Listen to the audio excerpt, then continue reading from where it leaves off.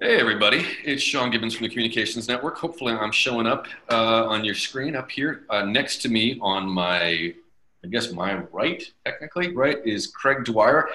Craig is the founder of Hey For a everyone. Change. Hey everybody.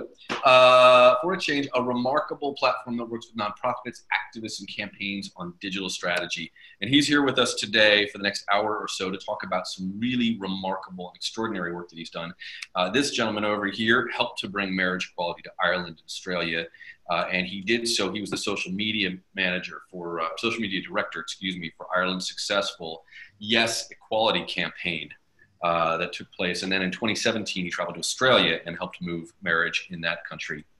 So Craig's going to share a little bit about what worked, why they built digital strategies, why they were so effective, but particularly with a focus on why research and data are so crucial to a successful strategy. He's going to walk us through the pillars of any successful digital campaign and why defining success at the beginning matters so much. Understanding where you're headed is critical to getting there. A couple quick logistical items. If this looks different to you all, it's because it is. We're using a new platform. I wrote you a little note down there in the chat box. We're on something called Zoom. We're learning as we go. Craig has been very kind to agree to be our first guinea pig, if you will. You probably also noticed my name is not Tristan Mahabir. He's right here. And we're still figuring this all out as we go, but we're really excited to hear from Craig. A couple things about Zoom. So hopefully you're familiar with it, but if you're not, if you look down there, you'll see something that says Q&A. So you can type your questions in there. And we think, Tristan, I think this is right, we think that you can vote for the questions, right? Should be able to. We'll see how it works. So Peter's already written a question. Hey, Peter. So you can type questions there, and then there's a chat box over to the right corner if I'm representing on your screen the way I think I am. And you should see chats. You can talk to one another. Let us know who you are, where you're from, and we'll start talking all of one another. I see Gene in there. Let's see if it goes up. Anyway, so you'll see if we look like we're a little perplexed just because, yeah, we are. We're driving this car for the first time. It's like being in a rental car. We know how to drive, but we're not quite sure where the gears are on this one or where the radio is. Anyway, bear with us as we learn, and you are in for a real treat. We had a chance to get acquainted and chit-chat a little bit with Craig just the other day, and it won't surprise you, he has a delightful Irish accent, and he is a remarkable, extraordinary man. I mean, he has changed the world and made it better. So we are incredibly grateful for his time and his willingness to share what he's learned with all of us. So why don't we go ahead and get this started. Just another matter, of course, you all always ask this. Yes, we're recording this. It'll pop up on our YouTube channel and on comnetwork.org probably in the next couple of days. And our good friend Yabby Ferris is live tweeting the proceedings here. So you can also follow along on Twitter. The hashtag for that is ComNetLive. It's hashtag COMNETLIVE. So you can see basically Yabby's going to be making some live notes as we go. All right, I've yacked enough. Craig, you want to take us away, sir? Yes, thank you very much. I feel from that intro I already have a lot to live up to. But I just want to start off by thanking Sean and Tristan and the Communications Network for inviting me to do this webinar, and to all of the attendees for joining in and learning a little bit more. Yeah, so as Sean mentioned, my name is Craig Dwyer. I'm the founder of For a Change. I work with campaigning groups, activists, nonprofit organizations on designing and implementing effective digital strategies for progressive social change. I suppose that's the overarching topic of today's webinar. So without further ado, I'll just kind of give you a little bit of my background. So there I am there. As Sean mentioned, so I was the social media director for Yes Equality during the Marriage Equality Referendum here in Ireland in 2015. So it was really the first time that social media was used in kind of like new and innovative ways, for communications, mobilizing, organizing, creating a network of supporters right across the country. And we'll talk a little bit more about that in due course. Then after the referendum, I received this fellowship from an organization called the Social Change Initiative to build this online resource for campaigners and nonprofit organizations on how to use and get the most out of digital and social media. So the product of that is For a Change. Yeah, and then in 2017, I was lucky enough to be invited to go over and spend a month on the equality campaign in Australia. So that was their campaign for marriage equality. Again, successful. So that was in November 2017. And we'll also talk a little bit more about that later. Then most recently, so in 2018, I co-founded the Transparent Referendum Initiative. So this was a volunteer-led civic initiative that focused on how social media advertising is used during political campaigns. And we very much were advocating for the increased transparency of political advertising on social media. So that's just a little bit about my background, and that like those themes you'll see coming through a lot more throughout the discussion. So what I'd like to focus on for the first part of this webinar is the changing nature of change making and the impact that that is having. And then after the first section, then we'll take a break for a bit of a Q&A. And then after that, in the latter half, we'll talk more about those campaigns for marriage equality, both in Ireland and Australia. And then we'll finish up with another Q&A then at the end. So just to kick things off, so as you know, like the internet, digital and social media, it's fundamentally changed how we go about our lives and our business, you know, and you will have come across this term digital transformation, you know, which is often, I think, most associated with the corporate world. But I think it's fair to say that the campaigning sector is undergoing its own digital transformation, but often with much less resources. You know, and the rapidly changing and evolving technological and social environments, it means that, like, you know, as campaigners, I think we need to be nimble in our response, you know, as current digital platforms evolve and change and new technology emerges.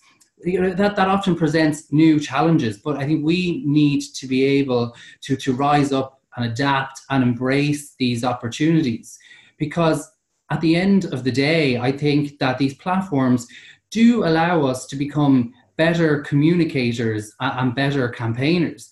I've just given a couple of examples there of campaigns that really utilize these platforms in new and innovative ways. So Yes Equality, which we'll talk a little bit more about in a bit.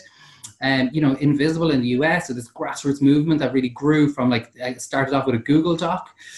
Black Lives Matter, I think, you know, a really good example of, like, translating this online support into real offline action to shine a light on the struggle for racial justice in the US. And also, so Together for Yes, this was like the successful civil society campaign during the abortion referendum here in Ireland in 2018. So I think, like, you know, you could almost call these campaigns like digital disruptors as such, you know, and I think there's a lot that we can learn from these. But I think what they all have in common is that they were able to adapt and evolve and really utilize these platforms in the most effective ways. Now, so I think if we'll just take a bit of a closer look at the evolution of tech and campaigning over the years. So if we think back to 2008 and the Obama campaign, I think this was the Obama campaign in 2008 is often credited with being the first campaign to really use Web 2.0 in an effective way, although some would argue that it was actually the Howard Dean team in 2002, and that their ambition to create a Netroots campaign and their use of Meetup for their organizing efforts. But in 2008, I think, you know, the Obama campaign was really effective in utilizing web and emails, but it was primarily for recruitment, mobilizing and organizing.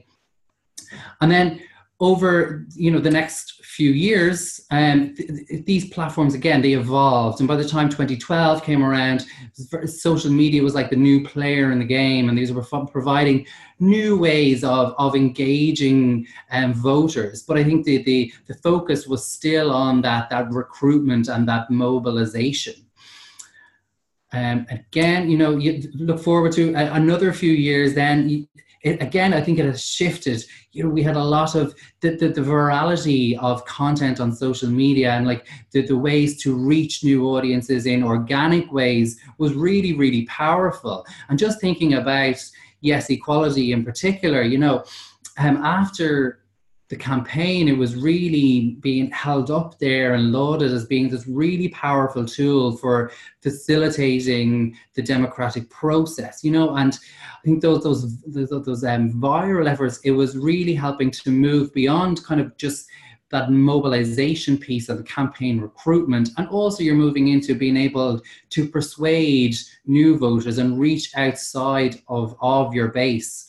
And also in 2015, so like in the UK, they had a general election in 2015, and that was the first time that we really saw social media advertising being used, and the Conservative Party there in the UK, they used Facebook targeting to great effect in kind of some really key constituencies to swing the vote. And that's often, referred to a lot in terms of the shifting trends and moving towards these data-driven campaigns. But often people forget about like the Labour Party in the UK, that their efforts in 2015 as well, and they really tapped into this grassroots organic campaign. There was this lots of memes and ways to engage younger audiences. So we were definitely seeing kind of both efforts during that time. But again, what I'm trying to get across here is that in short spaces of time, these platforms are constantly evolving, constantly changing, and it's those campaigns, I think, that respond and evolve and adapt to these changes. They're the ones that are able to kind of, I suppose, reap the rewards. And I suppose that was kind of an issue then that came to the fore with the likes of the Trump and the Brexit campaigns. Very much moving into data-driven campaigns here, and the whole issue that comes with data harvesting and profiling, and really getting down to granular targeting with dark ads on social media, through in those campaigns specifically. And I think previously efforts during these campaigns would have been focused on campaign recruitment and mobilization. I think in recent years that has tipped now, and it's more focused on the persuasion and reaching out to people outside your base and trying to influence how they're going to vote. And that's kind of really where the social media advertising has come to the fore. But it still is used for mobilization efforts as well.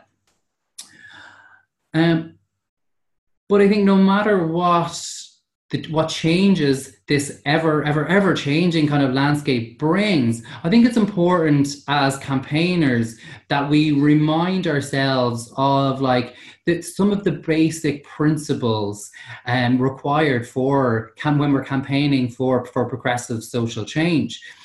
I know that like many of you on this webinar today, you as strategic communications professionals, you'll be more than familiar with many of these concepts, as part of your overall campaign strategies. But there are a couple that I just wanted to draw your attention to, just with regards utilizing digital platforms as part of your strategy. So, obviously you're going to have your aims and your objectives, and I think it's really important to make sure that you have specific aims and objectives for your digital campaign as well. Then when we're thinking about our target audiences, having that detail in terms of who it is that you're trying to reach, because that's then going to help inform, what platforms should you be most active on? Are we primarily trying to target younger audiences? Well, if so, then we need to be active on Instagram. Is it more trying to influence the media and the politicians and that agenda? If that's the case, we're going to be able to meet those objectives on Twitter. Or, so it's about knowing what those aims and objectives are, who your target audiences is, and then that is definitely going to feed into what platforms you should be on and where you should be allocating those resources. And then that's also going to help, like, what type of content do we need to engage these audiences? So you're going to have to, you need to have like really relevant, informative, shareable content, stuff that people are going to want to get behind. Thinking of things, so if it's younger audiences, they're primarily consuming content now in really short form, so like Instagram stories, having real short, engaging videos. So it's the ability to be able to keep up to date with all of these emerging trends, and knowing, okay, this is our audience, this is how they're consuming content. So in order to meet this aim, we need to be doing that on this platform in order to engage these people. And then it's about how do you actually, so you're engaging your audiences, but how do you then take them offline or inspire them to take action? So being really explicit in what the ask is, and providing many different ways that audiences can really get involved with your campaign. So having that kind of spectrum of participation. So, people might want to get really involved, and they'll make a video on your behalf where they're telling their story about, what motivates them. But then somebody might just want to sign up to your mailing list and be kept updated with what's going on. So having those different ways that people can get involved, I think is really important in converting that online support into offline action. And then also, I think one of the really big benefits of digital and social media is the ability to measure everything that we're doing, moving towards those data-driven campaigns as such, So, for example, if you're taking out like an ad in your local media or national media, you don't really know how many people are going to see that ad. But when it comes to online platforms, you do have that level of information where you can see exactly how many people you've reached, the demographics, and you can respond and adapt based on that information that you're getting back. So it's constantly being able to monitor, test what's working, what's not, what do we need to tweak, what messages are resonating more with these audiences, and moving in that direction. And I think that's one of the really big benefits of using these platforms to your advantage. And often,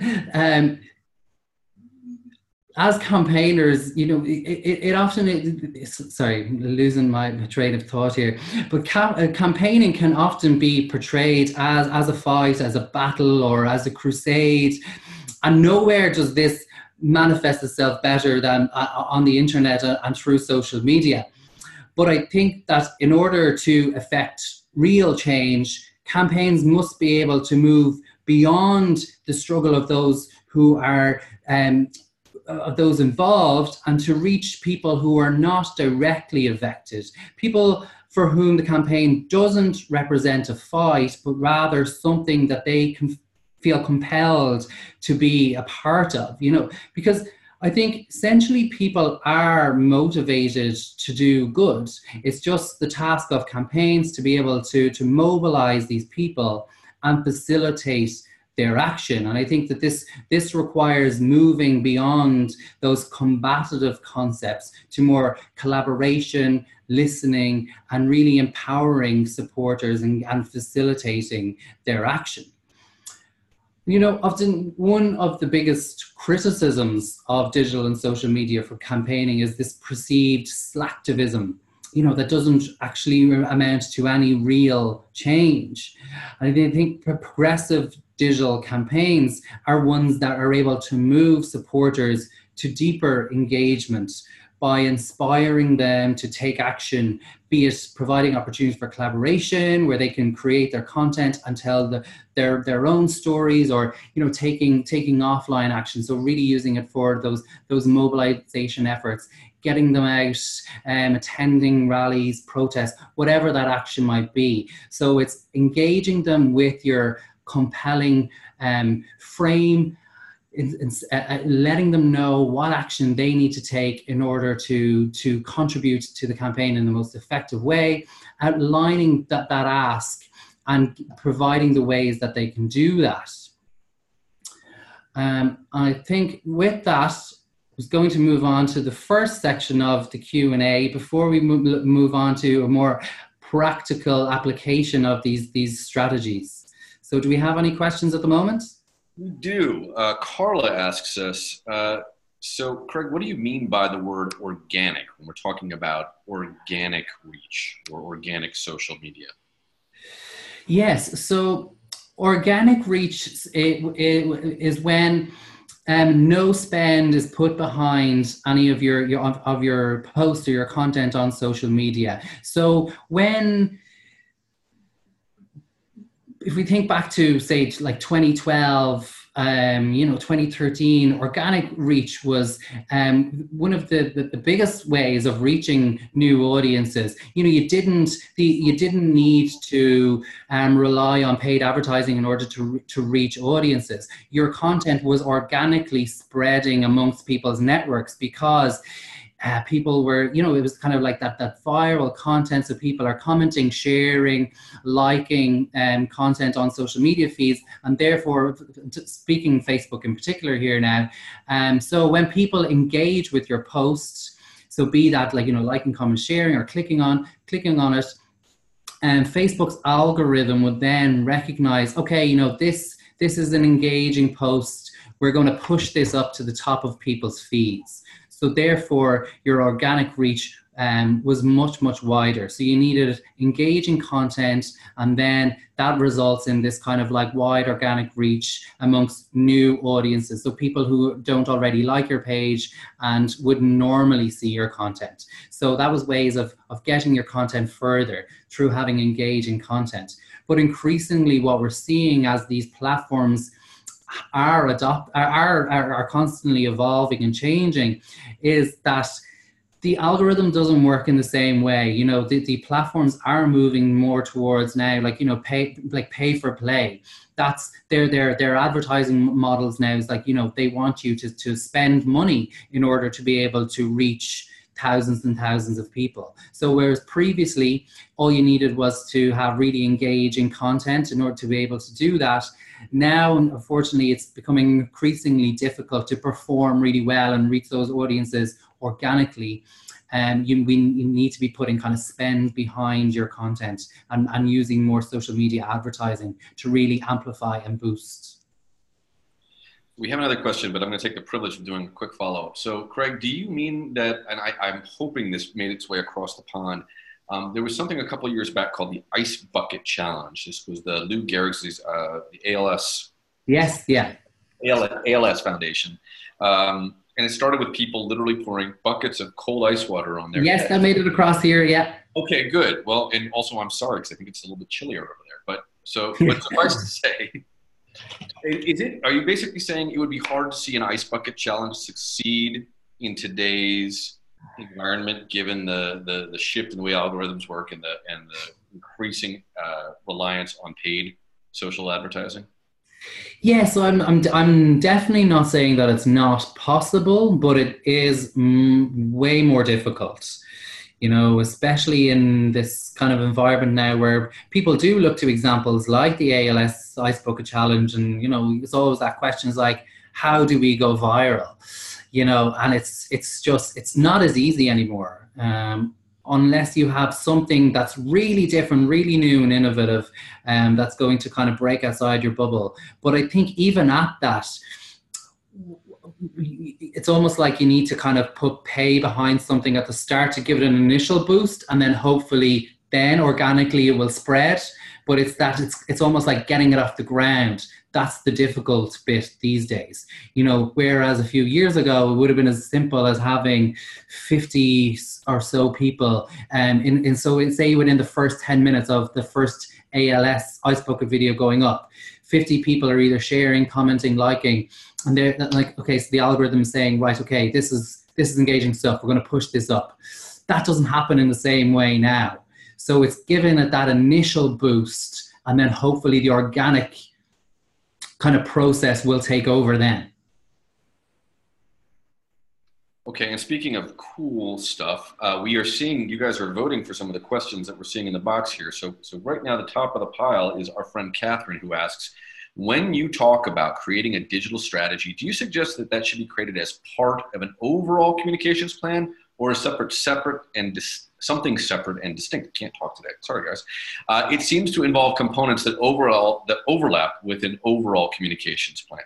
So I think what she's really asking is digital separate and distinct from comms, or is it a piece of a larger whole? So the work you did in Ireland, for instance, was that independent of a bigger effort? I think that's a really interesting question, and I think that's one that's also constantly kind of changing as well. So I think even if we were to kind of do a survey of all of the people on this webinar now, they might have different views on kind of like where digital should sit. Like, should it sit on its own? Should it report into comms? Should it report into like kind of field organizing?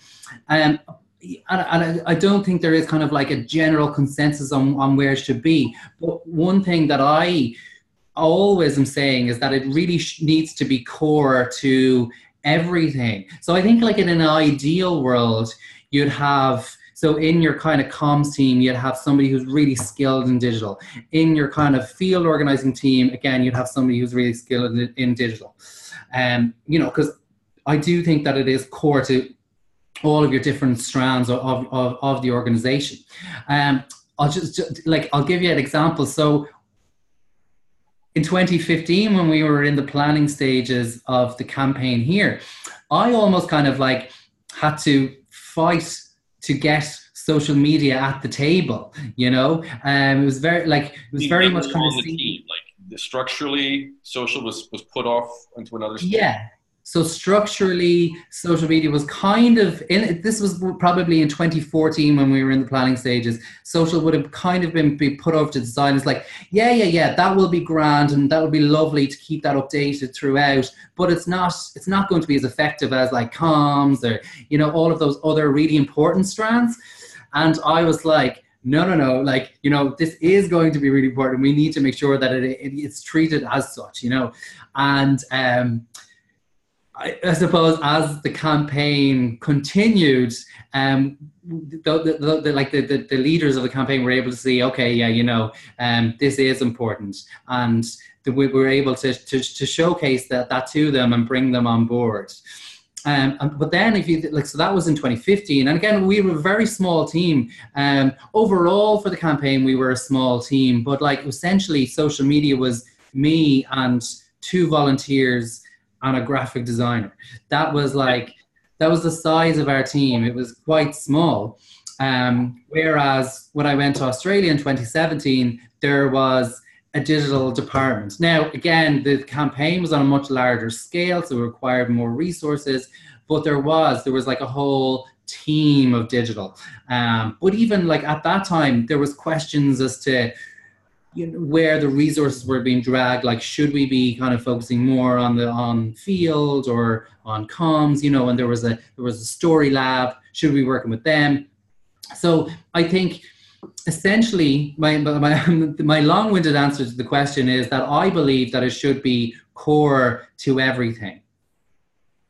Yeah, well, preach. I completely agree. We live in an age where we're all carrying one of these and literally spend inordinate amounts of time on them. It is the primary way I think most of us, I read recently in the US, I don't know if this is true in Ireland and elsewhere, but the single biggest source of news for most Americans these days is Google. Not the New York Times, or NPR, or the Washington Post, or any number of other outlets, or even some of the online outlets. It's Google. Sharda has a question. 8 of you have voted for it, so I'm going to ask that one next, and then we'll get back into our program. We have some other questions. We'll get to as many as we can. And if Craig is kind enough, he's here after hours, as you can imagine. I think we're coming up on 8 o'clock in Ireland. Maybe we can go overtime a little bit to make sure we get to all these questions. But Sharda asks, do you have strategies for helping groups narrow their target audiences? I find that activists often have big expectations. They want to reach nearly everyone that don't match the resources or capacity they have to offer. And related to that, how do you get groups to be realistic about how much capacity they have to maintain and deepen, they have to maintain and deepen engagement beyond the one-off touch point, keeping the channels of communications active and building longer-term relationships with their target audiences? So just to distill that down, because that was a mouthful, Charlotte, it's a great question, but just so that Craig can follow this, I think it is, do you have strategies to narrow your target audiences, right? And then how much capacity do you need to do that? What kind of resources are we talking about? Yeah, so I think it is really important to be able to distill down your target audience. So overall you might be trying to. So I'm just trying to think of an example. But so for example, if it's climate change, so generally this is it's a global issue. So therefore you're trying to reach as many people as possible to inform, educate those, but I think it's important to try and distill that down even further, right? So within the general audience, you might have a cohort of people who are on board. So it's about mobilizing and motivating them to become kind of almost, your close network of supporters, so they can almost act as ambassadors on your behalf. Okay, so that might be one target audience. So they're going to require kind of different messages and different strategies and different ways of engaging them in order to be able to get them to spread your message. And then so you might actually think, okay, well, younger people are really, they're all, I'm just thinking from on this side of the pond, we had a David Attenborough documentary on Blue Planet, and there was this clip about the amount of, the amount of plastics in the ocean. And that seems to it really captured the imagination of younger people in particular, so you might think, okay, well, so younger people were exercised around kind of this kind of idea of the amount of plastics in our ocean. Okay, so let's kind of focus on creating kind of some content around that and target younger audiences with that content, and we'll do that on these platforms. So it's just trying to segment it down, because if you cast your net too wide, it's just not going to work, and it's not going to be the most effective way. And then I think it's about also having kind of different kind of messages and also different messengers to speak to those different cohorts and within that wider target group as well. But after, I do know that resourcing can be an issue as well. So I think what it's about is, okay, so you might have one piece of content, you might have made a piece of a piece of video, and it'll go up on Facebook, and there might be one ask that you think is kind of for the, say, older demographics. Okay, so you might just want to bring them more into your fold. So the ask of them might be to sign up to your mailing list. So you'll have one piece of overall content. That video will go on to Facebook, and the call to action will be to sign up to your mailing list. So that's kind of that covered. Then you might distill that video down into a minute for that will go on Instagram, and that'll be for the younger audiences. And that might be to actually, I don't know, there might be a rally or an event or something taking place, and you want them to go and attend that. So whatever the call to action is for that group of people. Or you might actually then distill it down even further into an Instagram story, and that might be a way of engaging them and bringing them over to your website where they can find out more information about what you're doing. So taking resources into consideration, you've got that one kind of stellar piece of content, but you're repackaging it and reusing it in different ways on different platforms to target those different cohorts within your wider general audience. Great. Let's do one more, and then I know you're going to take us through the case study of what you learned in Ireland, and you guys are in for treats. It involves a cross-dressing comedian, a country and western singer, which I didn't know existed in Ireland, but apparently is quite a thing. My own ignorance there exposed, and an elderly couple that captivated an entire nation, which is pretty cool. So we're going to hear about that in a quick second. We'll get to Lorena's question, and then we'll get back into the program. Lorena asks, sometimes I can get caught up in using language that is too specific to our work and not broad enough for a general audience to engage them and catch their attention. Do you have any tips on working through that? So I think one of the challenges I think we all face, Craig, is sometimes we have our own little lexicon or jargon that we use within our organizations, and we forget that not everybody speaks whatever that organization's special language or the acronyms that we use, that sort of thing. How do you get out of that trap? Yeah, so like that's kind of something that I would actually kind of come up against often in my work. Is like, you're working with people, they're like absolutely committed to whatever cause that they're campaigning on, and they have like they're convinced and they know what they're campaigning on is completely right, and they have all the language that goes with that, that speaks to them. Mm-hmm. But I think that often means that you can lose sight of actually trying to speak to people outside of that kind of, cohort of people who are already convinced. So I think what we need to always be doing, so when we're thinking about anything to do with kind of, I think this is overall just in terms of our communications, is thinking, okay, I always think about kind of like middle Ireland. So, speaking to a 45-year-old woman in the middle of Ireland, is she going to understand what we're talking about here? So I think it's having that kind of persona, whatever that might be, and just constantly reminding yourself of that, because we can get caught up, but it's just important just to remind ourselves, okay, we're convinced, but we need to make sure that other people are. And so it's kind of just bringing the language back to those,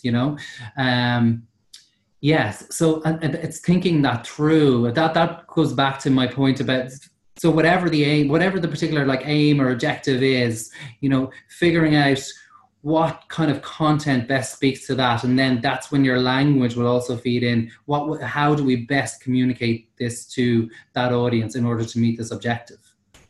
Actually, you know what? I'm going to take the privilege one more, because I think Catherine has a great question, and you're especially well equipped to answer it, which is wondering whether you're seeing impacts from GDPR on digital strategy for policy change campaigns. And for those folks who maybe have missed this, this is a new set of rules that came actually from the European Union, and it's starting to roll out across the globe, because we're all interconnected thanks to the internet, that require people to opt in so that there's greater privacies and protections. You can't spam people.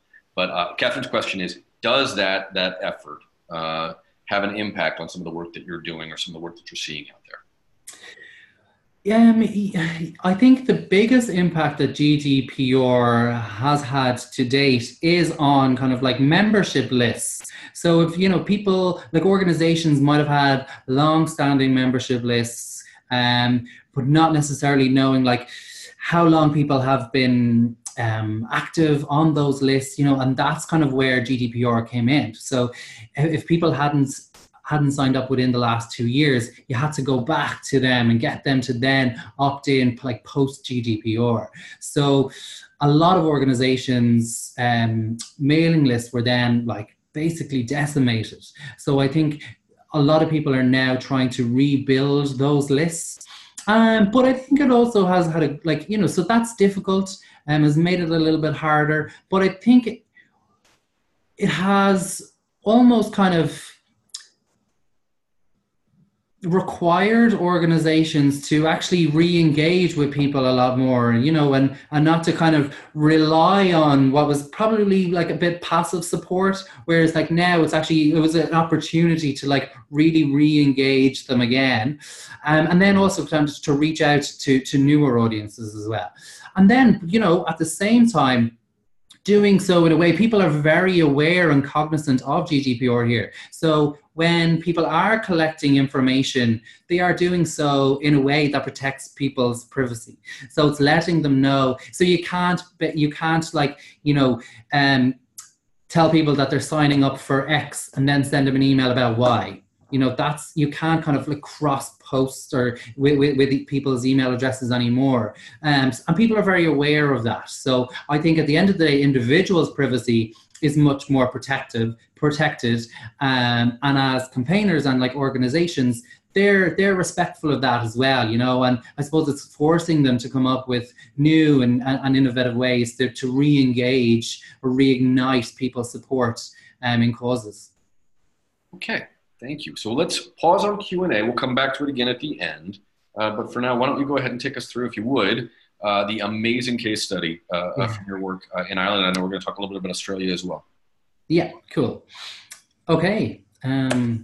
Yes. So just going to give a case study then, taking into consideration what we've previously discussed and I suppose how we practically applied that here in Ireland during the Marriage Equality Referendum in 2015. So yeah, on the 22nd of May in 2015, Ireland became the first country in the world to introduce marriage equality by a vote of the people.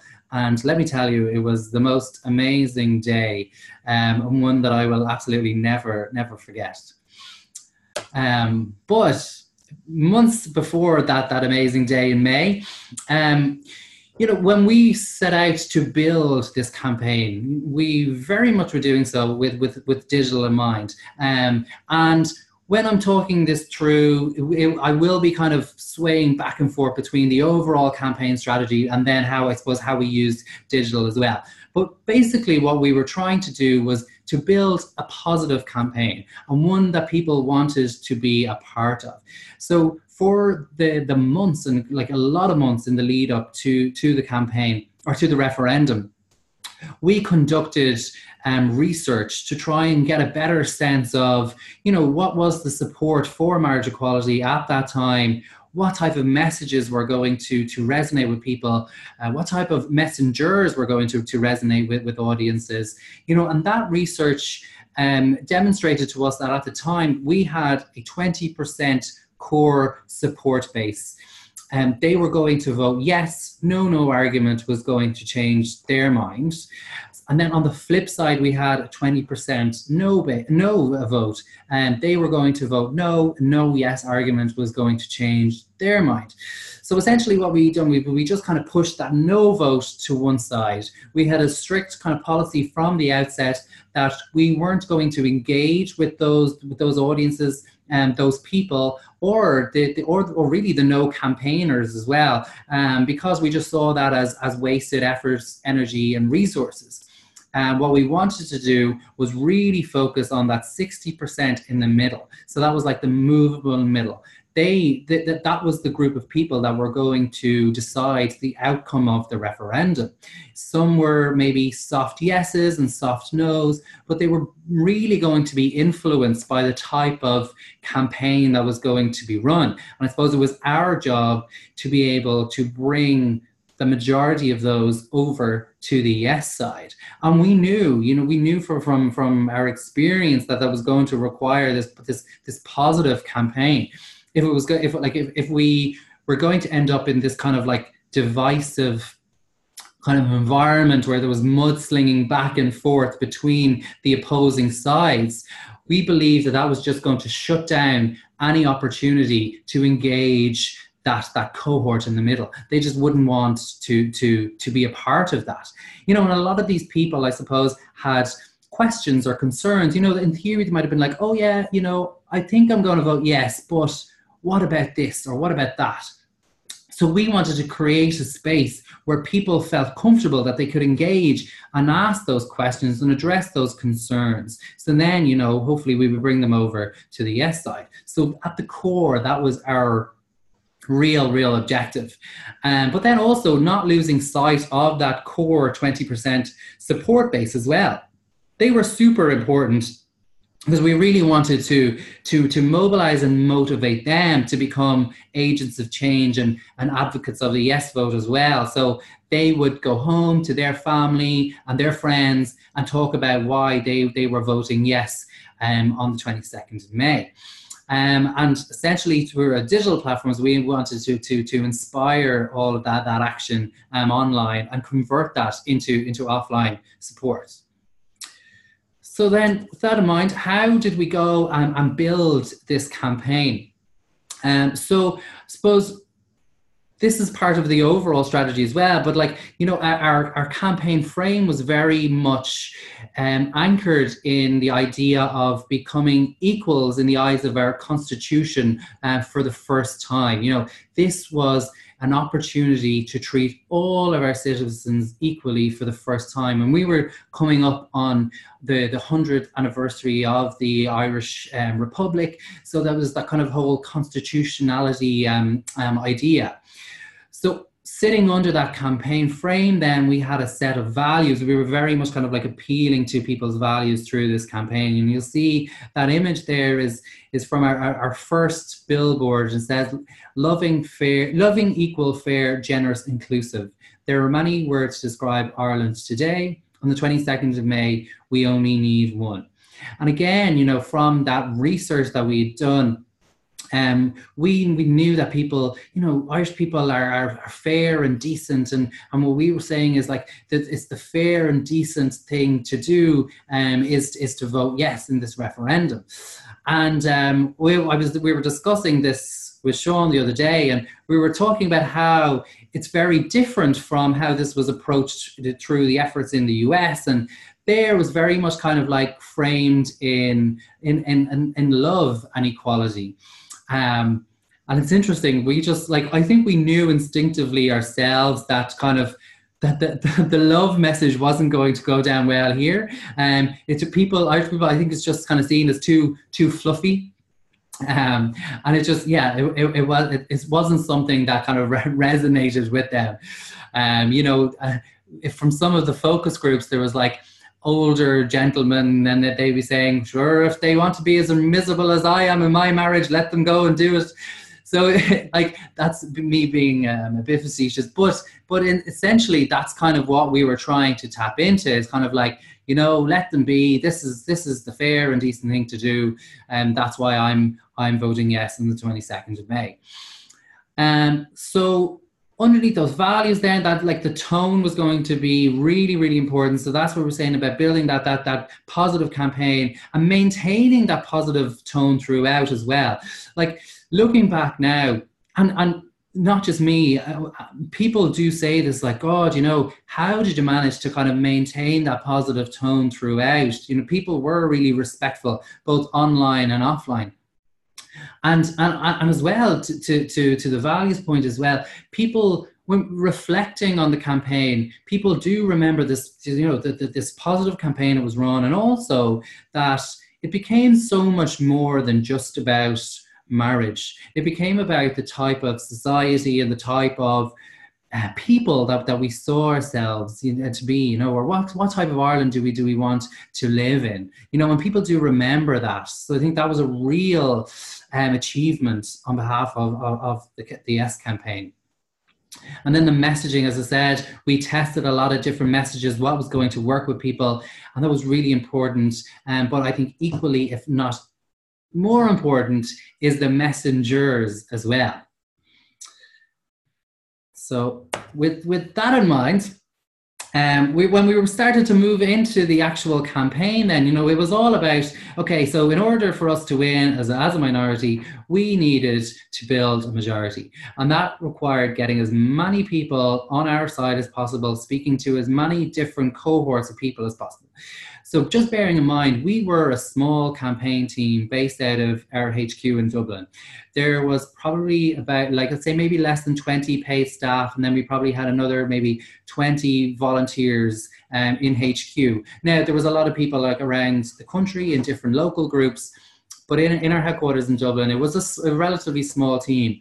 And we knew that we weren't going to be able to do this alone, nor did we want to, nor were we going to be able to speak to all of the different cohorts and all the different target audiences that we knew we needed to speak to and appeal to. So one of the things that we started out with at the outset was we started to use our contacts and, you know, getting kind of like well-known and celeb people to get involved in the campaign. And we started with a register to vote campaign, and we provided different people, like, you know, with this sheet that basically said, I'm ready to vote, and it had the name and the brand Yes Equality on that. And we were literally just like, can you share this on your Twitter, send out a tweet, send out a Facebook post.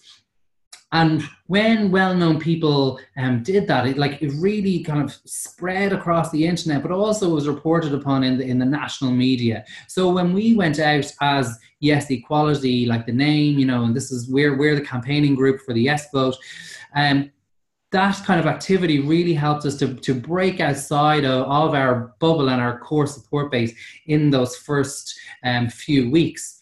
So this is something that we actually, we noticed, okay, this is really working. This type of content is really resonating with people. And so we try to do more and more of that. And I suppose as the campaign was rolling on, more and more people were being asked their opinions. How are you going to vote? Are you for yes? And so whenever well-known people were asked and they endorsed the yes vote, we would then kind of create these graphics for our social media, and it became some of our most shared content throughout the course of the whole campaign, actually. And so it was responding to those trends and making them more sophisticated and developing it throughout the campaign. So here are a couple of examples. As Sean mentioned, this on the left here is Daniel O'Donnell. So anyone will be aware of Daniel O'Donnell, but he is like this uber famous like country and western singer from Ireland. He's been around for donkey's years, but is loved and adored by like middle-aged women around the country. I remember when this happened, so Daniel was being interviewed on Irish radio, and one of my colleagues in the office, she was listening in case he was going to be asked the question. And sure enough, he was asked, and he endorsed the yes vote, and it was literally like, drop all tools, Daniel O'Donnell has said he's voting yes. And we were like scrambling, and but we quickly kind of like put this graphic together and shared it out. And we mentioned virality earlier, but this really did go like viral, because it was kind of like that unexpected voice. But it's so powerful as well, because that's going to speak to so many different people that I or many others in the campaign wouldn't have been able to speak to. Yes, on the right then, that's just an example of, we were trying to bring a little bit of humor into the campaign as well. So this is Mrs. Brown, the alter ego of an Irish comedian called Brendan O'Carroll, has this very successful TV sitcom show called Mrs. Brown's Boys, which is, I think, it's also been shown on the BBC in the UK and in Australia, and it's been voted like sitcom of the century or something like that. It's kind of beyond me, but again, reaches a whole new audience. And actually Mrs. Brown made this really powerful, humorous, but also serious video for the campaign as well. And it was really, really a brilliant moment for the campaign. But I think it's also important, whilst we do have these well-known celebrity voices, it's not all about them either. We needed to also have community leaders, people from all walks of life in towns and villages across Ireland, speaking to people like them as well. And I have a couple of really lovely examples here. So there's one video that I want to show, so hopefully this will work. So this is Bridget and Paddy. So they made a video as part of this Vote With Us campaign. So they were encouraging people to record videos and tell their stories about why they were voting yes. So this is one from a couple who were married for 50 years and living in Louth, which is just north of Dublin. So hopefully this will work.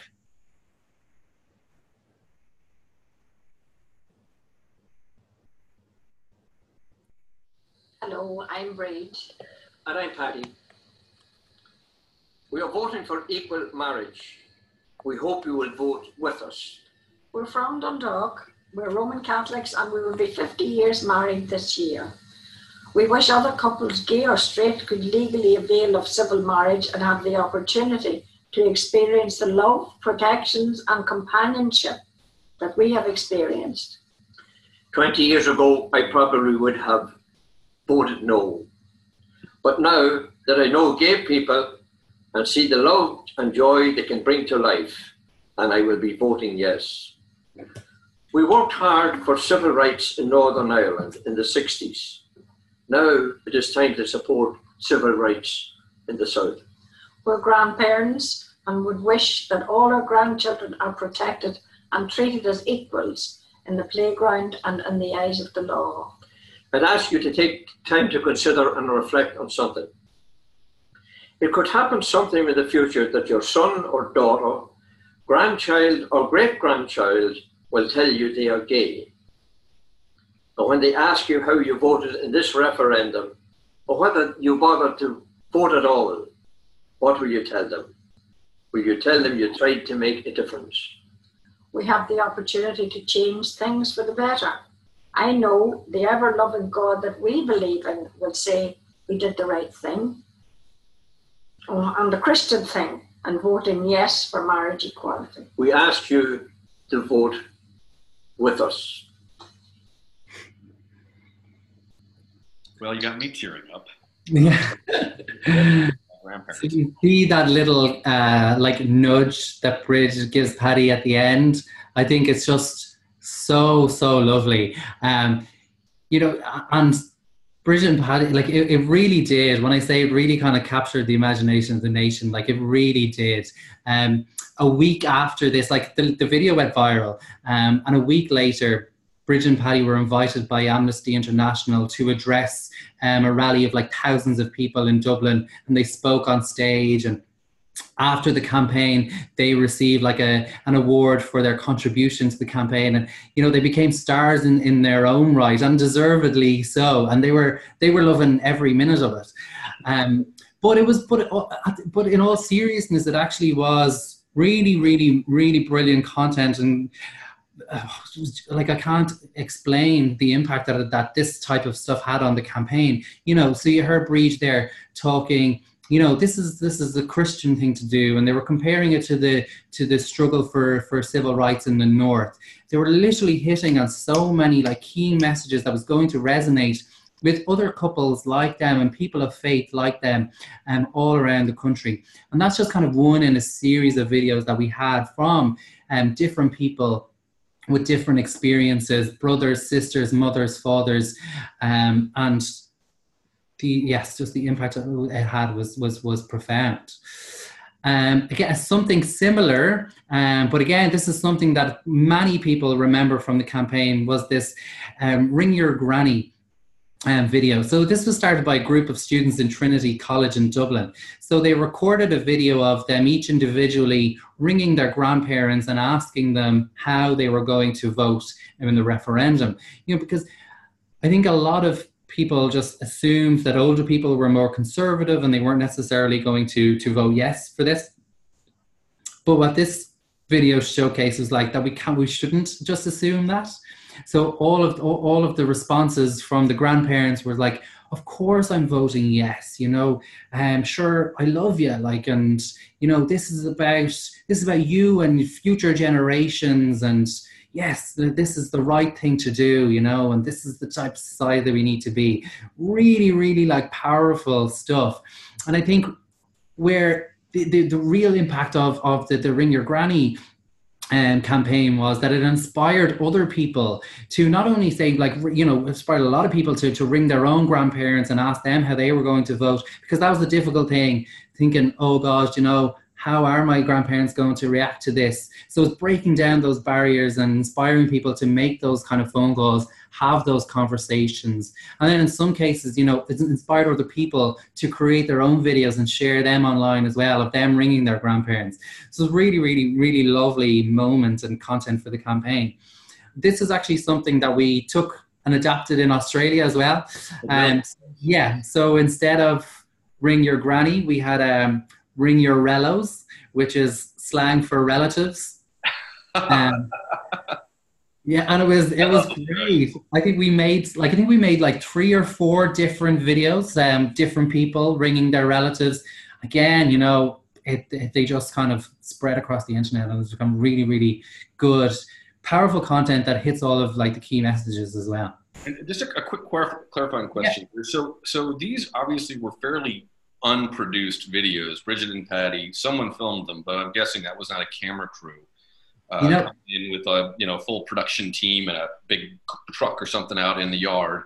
But that seems to be where we're trending. More and more people feel like, I need to spend a lot of money. I need to hire, you know, some famous director and make something extraordinary, or spend thousands upon thousands of dollars.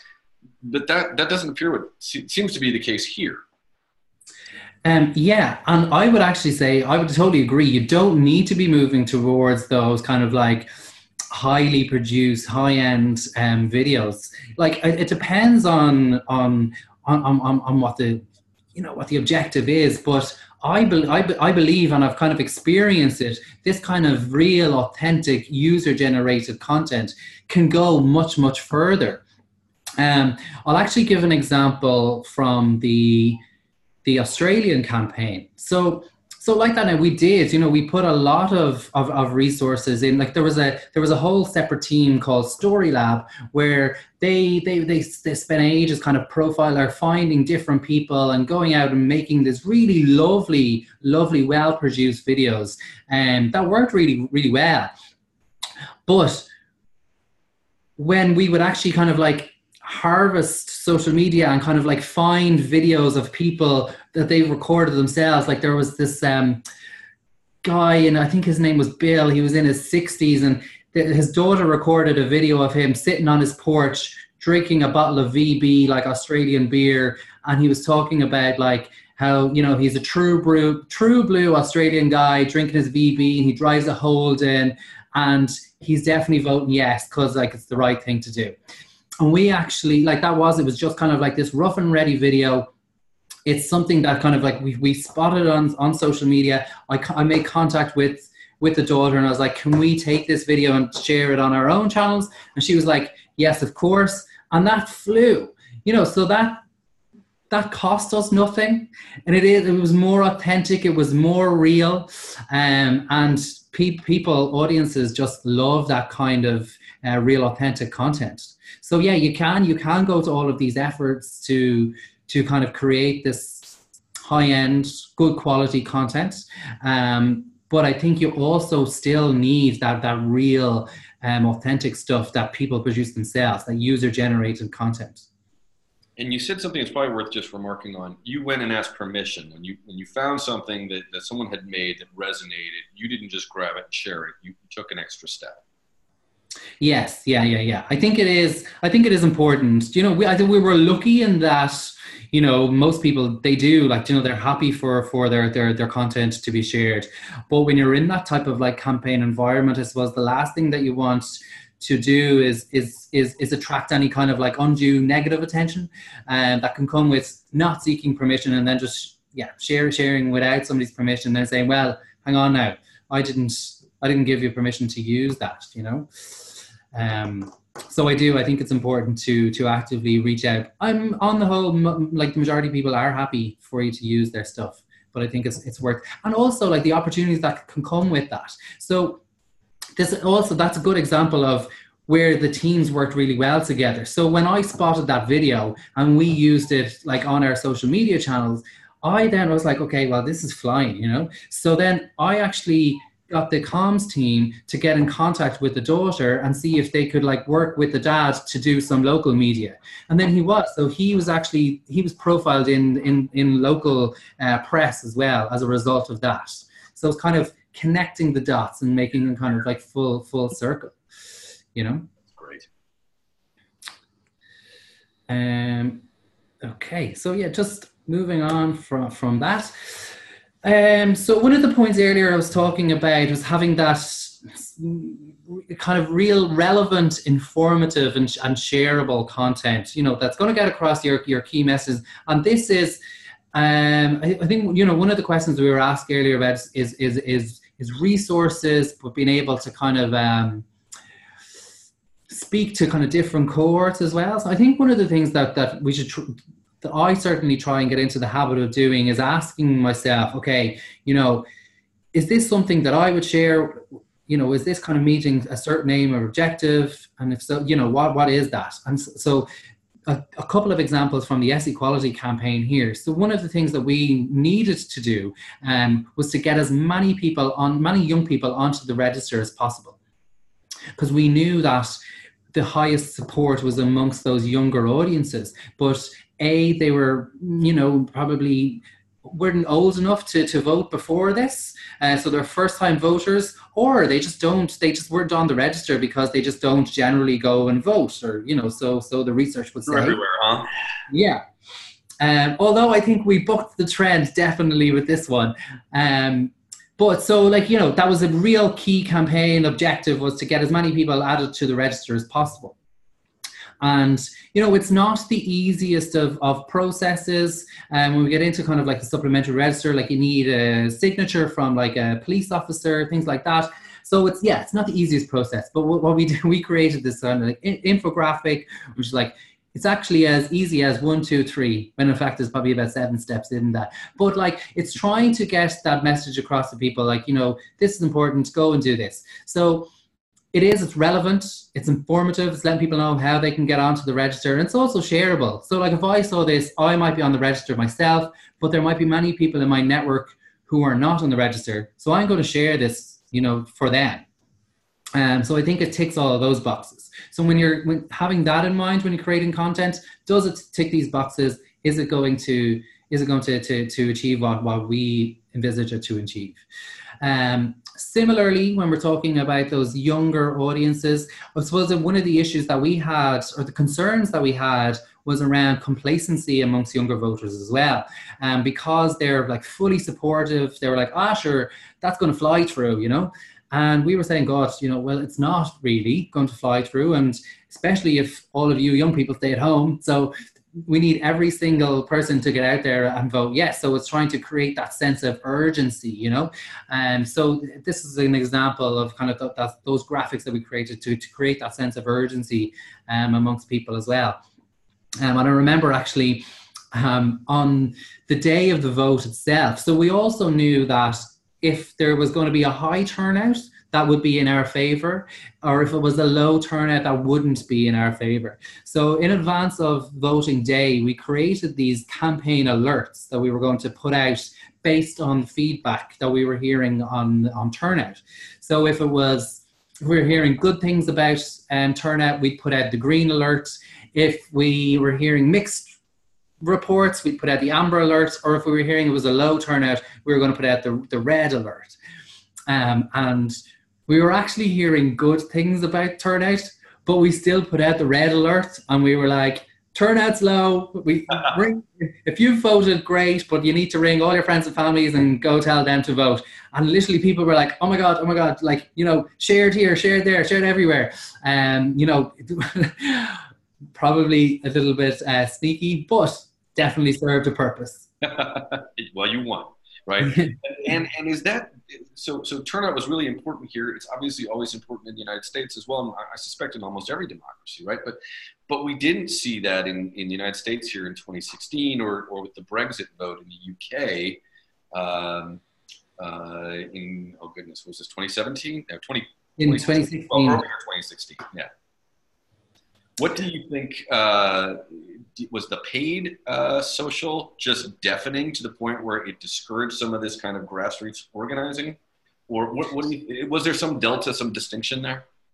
Yeah, so like, I think that's one of the aspects, you know, as part of that kind of like ever-changing landscape, is that, you know, these kind of paid advertising are also being used for voter suppression as well. And that's a real issue.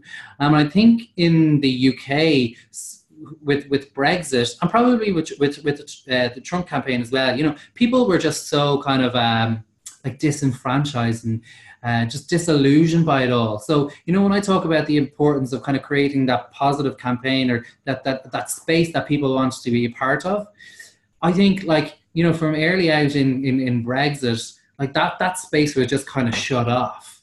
So people were just like, oh, I can't even engage with this, you know? And I think that's a real issue. Whereas, you know, we actually experienced the opposite. The closer it was getting to the day, the more the momentum was building. And it really kind of felt like a sense of, oh my God, you know, there's something big is happening here. And it became like this moment that everyone wanted to be a part of. And that's why the get out the vote was so big. It's because people didn't want to miss out on this, you know? It was almost like that kind of FOMO element. FOMO, sorry, I Tristan, who's over here, is laughing because it's like IRL, I just learned, is in real life. But FOMO means fear of missing out. Fear of missing out. Okay. Yeah.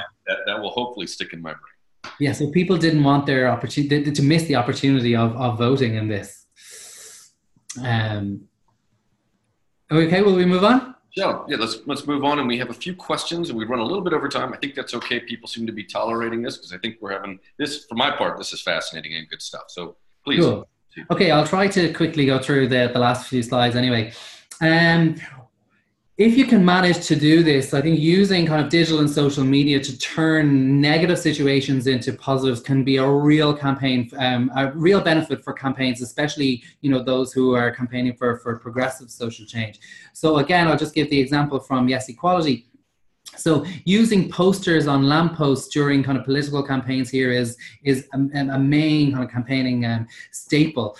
And the no posters started going up on lampposts around the country about 2 weeks before the yes posters. And they were particularly nasty, and people got very kind of worked up and frustrated by what they were saying, and also the absence of the yes posters to counter those.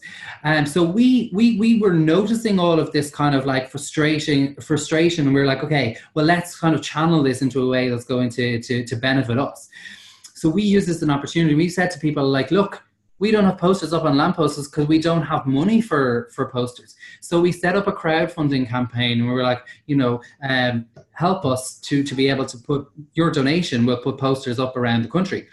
And we saw a huge spike in donations to the campaign over the that first 24 hours after the no posters went up. So we were putting out messages like, don't get angry, don't get frustrated, donate to the campaign. And we did, you know, we did see the kind of the return for that then after that.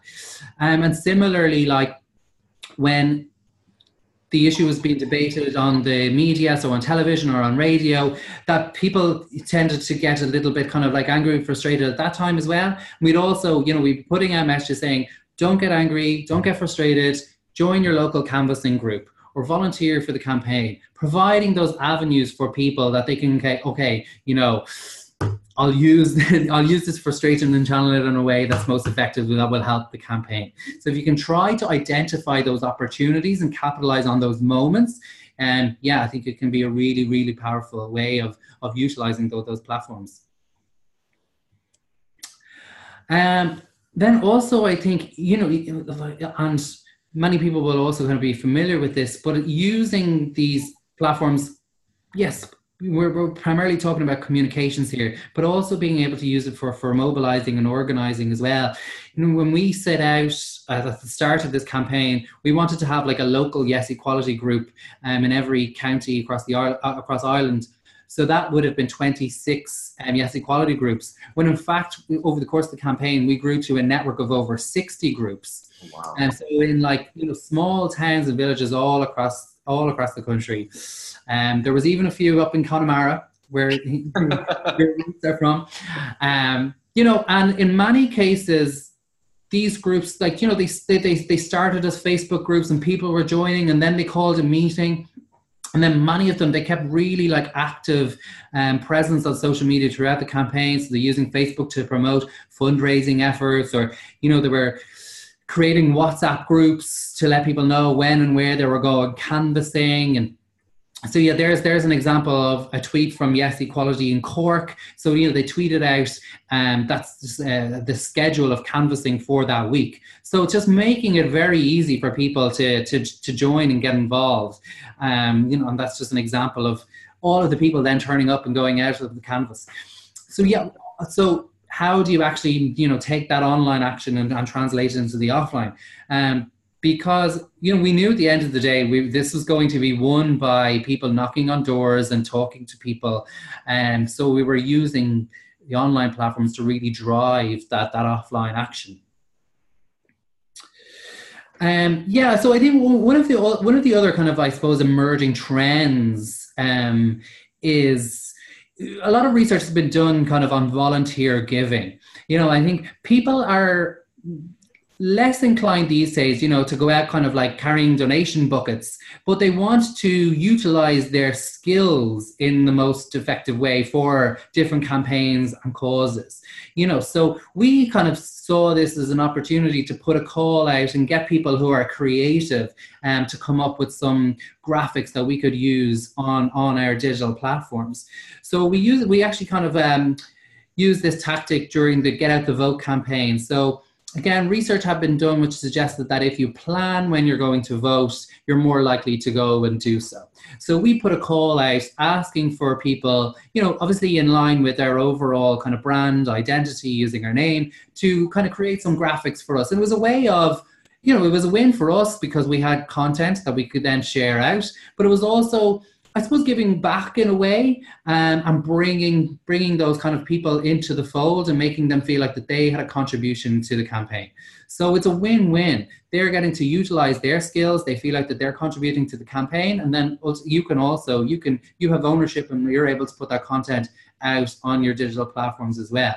So again, trying to recognize those opportunities. Do you have people within your supporter network who are graphic designers or can help you build like a microsite, or, you know, who's skilled in a piece, you have a long piece of video and you want to edit it down? Where can you utilize those skills, especially if you're kind of campaigning on a shoestring budget like we were? Well, this is amazing. So these two things that we're seeing down here were actually made by someone not on the payroll, not working at HQ in Dublin. Yeah. So just from within our supporter network. That's amazing. So I'll just kind of finish up talking about the Irish Marriage Equality Referendum campaign, and I'll let you know about Home to Vote. So I'm not sure if anyone would have heard about this, but this is probably the one thing that people remember most from the campaign. So, you know, Irish people, we like to go all over the world, and there's literally Irish people at every corner of the globe. And because of the type of campaign that was run, you know, it was this really kind of positive campaign, and there was that kind of FOMO element, and there was a real opportunity for the country. What we started to see was so many people from countries all across the world were coming back home to vote. So I would love to be able to claim credit for starting this, but like, you know, it started organically, but like about 72 hours before the vote, people who were coming home started to share their stories online. So of them getting on the plane from Sydney, or getting the boat from the UK, or trains, planes, automobiles, you name it. However people were traveling home, they were sharing these stories on their social media. And it was phenomenal. I think it was so emotional, because that's when it really clicked with people. Oh my goodness, you know, this is so much bigger than we're not just voting on marriage here. Like, you know, this is the type of country that people want to travel from all corners of the world to come home and have the opportunity to vote for the type of country that they want to live in. And people just remember it so warmly and so fondly. And I think it really captured and encapsulated the type of campaign that we wanted to run. And just like a couple of stats there. So yeah, there was 117,000 different tweets. Like, that's huge for an Irish campaign. 117,000 tweets that generated 416 million impressions. That's just from Home to Vote tweets alone in the last 74 hours.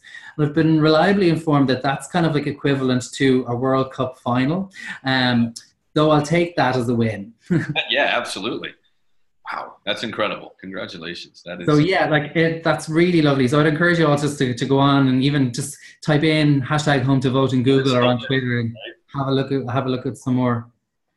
That's actually an interesting idea. I'm sorry, I don't mean to cut you short or throw off your flow here, but are there some hashtags that you look to as sort of instructive ways to kind of, you know, go back and kind of deconstruct campaigns that worked? So Home to Vote, you could presumably still archived on Twitter and you can see those tweets. Are there others that you look to as sort of, these are exemplars, places where you can see what these organic, or in some cases very intentional and well planned out campaigns are? Are there some? Well, from the Irish referendum campaign, the main one that we used was #MarRef. So it's kind of like short for marriage referendum. And that was the main kind of like campaign hashtag. And it was supposed to be kind of like a neutral one. So it wasn't like we didn't come up with that or anything, but that's kind of one that was being used most generally just to discuss. So we would use that then. You know, we had our own one, obviously, like hashtag yes equality and vote yes. But I think if you want kind of the most comprehensive view of the discussion around the referendum, it was hashtag MarRef. Okay. That was used. Thank you. No worries. But definitely do go on and check out Home to Vote a little bit more as well. Yeah, it sounds incredible. So yeah, 2 years later then, I was lucky enough to be able to go down to Australia as part of their campaign for marriage equality. So it was an interesting one. So like, you know, this had been an issue that was being debated for many years, as likewise in Ireland. But, you know, there was this kind of, I suppose, like people were unsure as to how this was going to go. Was it going to be done by legislation like it had been done in so many other countries? Like we're part of Parliament going to sort this out. And then it was looking like it was actually going to be a referendum. But then it was back to, okay, no, it's actually going to be the Parliament that are going to, then it was actually back to being a referendum or a plebiscite. But in fact, it ended up being a postal survey. So the government at the time, they put forward this bill to like have a referendum, but the opposition Labour Party, they voted that down. So in a way of going around it, the government actually held a national postal survey. So it wasn't carried out by the Electoral Commission. It was actually carried out by the Australian Bureau of Statistics. So essentially, for all the world, it was like a national poll, you know, to gauge people's like views on the issue. So it was non-binding, but so what it was seen as, it was going to be an instruction to Parliament. So if the majority of people voted yes, that was an instruction to the Parliament to introduce legislation. So this was kind of a first that a postal survey was happening on such a kind of an important issue. And then to add another layer of complexity or another challenge was the fact that so elections and referendums are compulsory vote. So there's compulsory voting in Australia. But because this was a postal survey that was being conducted by the Bureau of Statistics, it wasn't compulsory. So it added that another hurdle for the campaigners to get over in order to be able to, okay, so not only do we have to convince people, but now we have to do a get out the vote campaign, which is something that they're not used to doing over there because people have to turn out and vote or else they're fined. So I think that was kind of part of the reason why I was kind of brought over as well, is because, you know, our efforts at campaigning and bringing the vote out as well so successfully in 2015. I can toot my own horn and say that.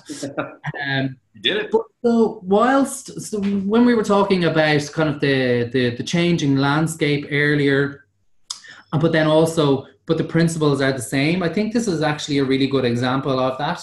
So yeah, you know, I think the difference between 2015 in Ireland and 2017 was, you know, we were definitely more, we had to use like digital advertising a lot more. And the landscape was totally different. That organic reach had plummeted and was much more difficult to reach and mobilize and persuade audiences on social media. But I think that the principles very much remained the same.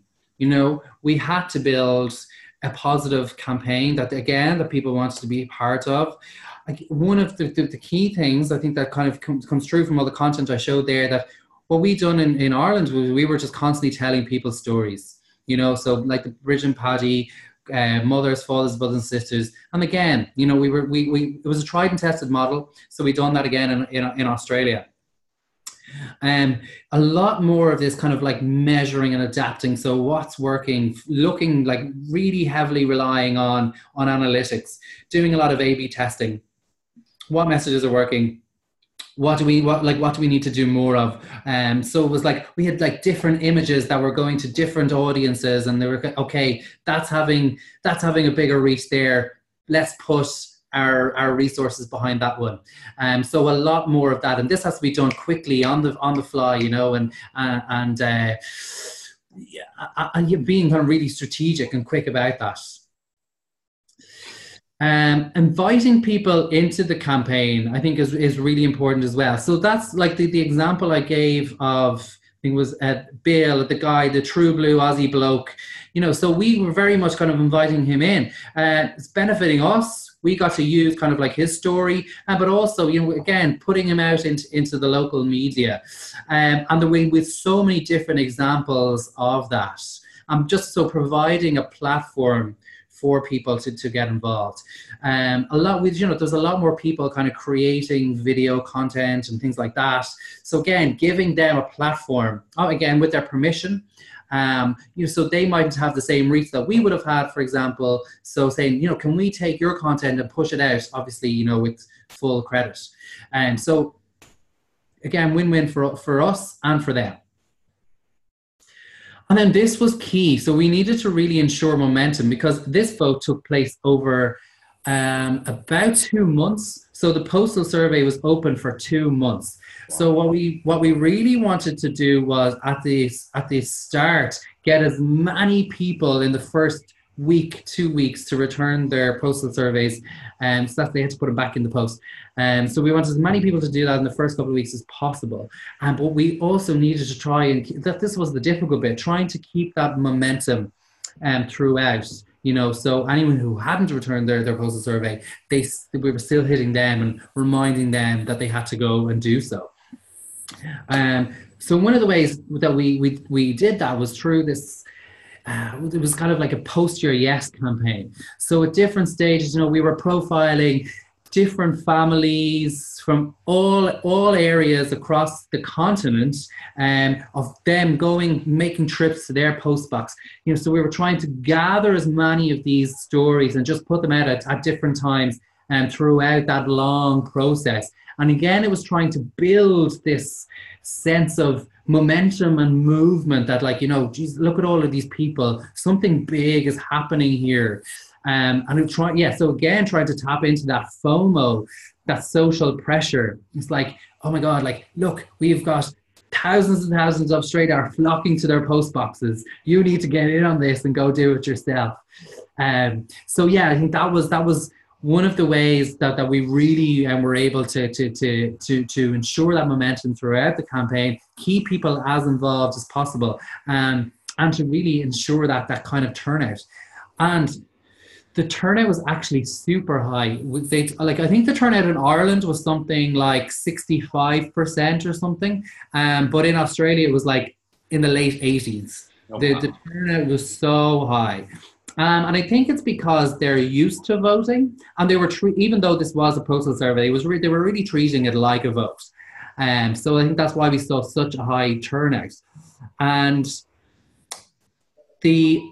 so the turnout was higher, but what was really interesting was the closeness in the result. So in Ireland, the result was 60. Oh my God, I'm forgetting it. 62.3% yes. Wow. And in Australia, it was 61.8. So there was 0.5 of a difference actually in the outcome in terms of support. But Australia beat us hands down in terms of turnout. Wow. So yeah, look, I suppose with the Australian example, I wanted to get across that fact that yes, the landscape had changed. The way that we use digital platform was totally different, but it was up to us to be able to respond and adapt and keep reminding ourselves of those key principles and those key tactics, and just finding ways to really amplify them throughout. And yeah, so with that, we will move on to the second part of the Q&A. I'll just leave that up. So if anybody wants to find out more information about anything that we've discussed this evening, I'm not just plugging my own website, but on forachange.org. So you'll find pretty much all of what we've discussed, more information on that. There's actually a really in-depth case study of yes equality on that site as well. And so if people want to find out a little bit more, they can go on and do so there. Excellent. All right. Well, we have a few questions, if that's all right. I know we've taken up of your time. Stephanie asks, you talk about messaging research and focus groups, which helped form the core messages that you use in your campaign. Can you talk a little bit more about this? What level of capacity and resources were needed? And did you need to take an active role in this? How long did it take? Was there a plan to put these messages into action before this began? I think for a lot of us, we understand that this is something folks on, at least here in the US, Madison Avenue has tons of research and testing before they sell us toothpaste or soap, or cars, whatever it might be. But it's a relatively new practice in the foundation and nonprofit world here. So Okay. and frankly, a lot of us don't have resources to do these sorts of things. But the Yes campaign in Ireland, at the very least, it sounds like 20 people full-time paid staff, and then a number of folks offline or off-staff volunteer basis. But I presume resources were fairly scarce, and yet you still were able to do some of that research and testing. Yeah. So. Yes, it was. We knew that this was going to be super, super important. So I think we started the kind of, this was new to us as well. So probably we're worth kind of saying that at the outset as well. Yes Equality was made up of 3 different, say, NGOs or advocacy organizations. So there was GLEN, the Gay and Lesbian Equality Network, Marriage Equality, and the Irish Council for Civil Liberties. So those 3 organizations came together to form Yes Equality. And all of the people involved, those different organizations, hadn't really campaigned on this scale before, where, you know, essentially where we had to convince the majority of the electorate. Before that, it was very much kind of like advocacy and lobbying members of our parliament. So this was kind of a whole new experience for us as well. But we knew that we needed to put that kind of proper resources behind the research at the outset. So I would say we started that process in probably January 2014. Mm-hmm. But we enlisted the services of people who this was their bread and butter. You know, so it was expensive in terms of conducting this research, because we did qualitative and quantitative research as well. So, you know, we were trying to gauge general, like overall statistically representative public attitudes, but then also drill that down into a bit further and have those focus groups and test messages with the different people. So I suppose it was expensive, but we knew that it needed to be done if we were going to be effective with the rest of our resources. Makes sense. Mohammed asks, can you percentagize how digital content and communication should be prioritized and distributed for nonprofits? We all tend to have multiple goals, telling the story of our organization and brand, soliciting and cultivating donors, nurturing and stewarding our current donors. How do we prioritize these different goals and weave them into an overall strategy? Okay.